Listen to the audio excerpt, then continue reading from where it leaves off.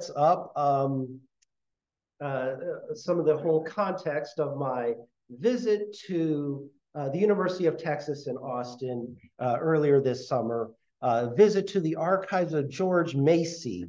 And so here are just a few of the mentions of George Macy in my dissertation. I've just copied and pasted these, and I just kind of made the sentences kind of easier to look at if you want to. I'm not going to read all of them, but so in 1936, so George Macy is really one of the very important people in Fritz Eichenberg's life, other than Dorothy Day.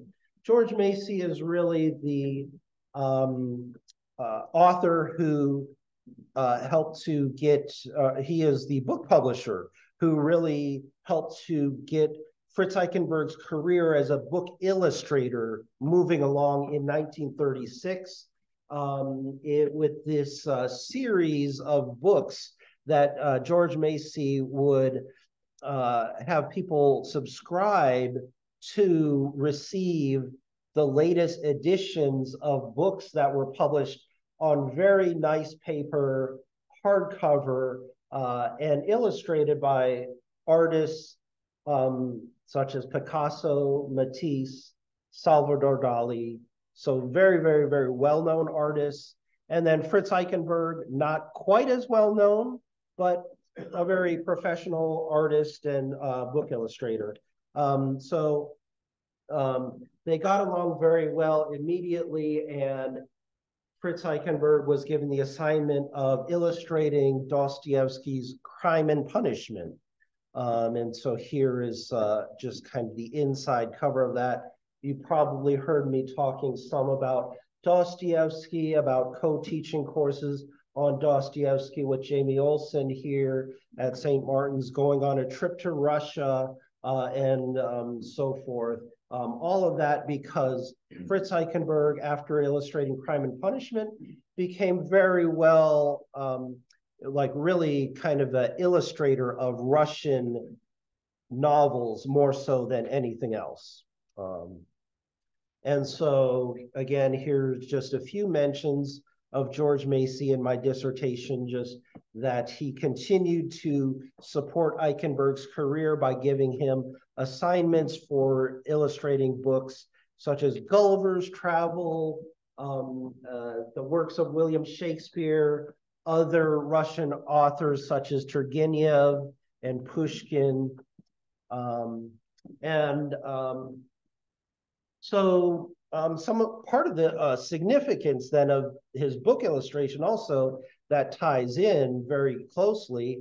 One, just that he felt really that Dostoevsky was a very strong spiritual influence on him, but also that he met Dorothy Day at a book publishing conference at a Quaker retreat center, and in part they connected over their mutual love of Dostoevsky, as Dorothy Day was also a big fan of Dostoevsky. Okay, so that basically led me to the visit to George Macy's archives. And as far as what I found at the archives, what I've presented so far is just to kind of show you the context of who George Macy is within the life of Fritz Eichenberg, and that this is information that I found at the archive related to revising my dissertation into a book, and that George Macy, the archives, the visit to the archives really gave me a lot of much more detail than I previously had, as far as now really kind of going into this is a little bit boring. These are just letters between the book publisher, the illustrator, the printer, the paper supplier. They're talking about, how many inches should the margins be? What kind of material should the book cover be on, and all of this. It's not really very interesting in that sense, but it is useful for me to really, if anything, date things. So a lot of this is just getting into historical details. When exactly?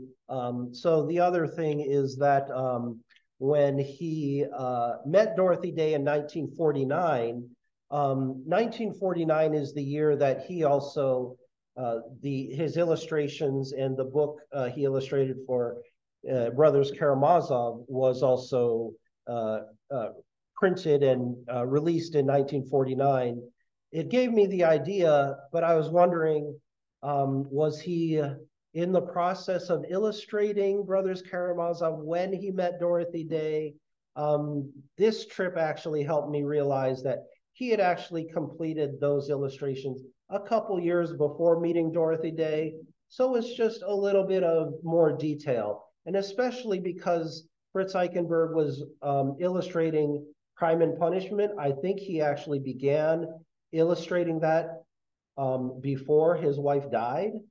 And then I see that he basically spent a month in depression in one of his friend's basements until he recovered. So like his wife died in the middle of his illustrating Crime and Punishment. He completed the illustrations to Brothers Karamazov a few years before he met Dorothy Day, but kind of the connections between those major life events and those books that he illustrated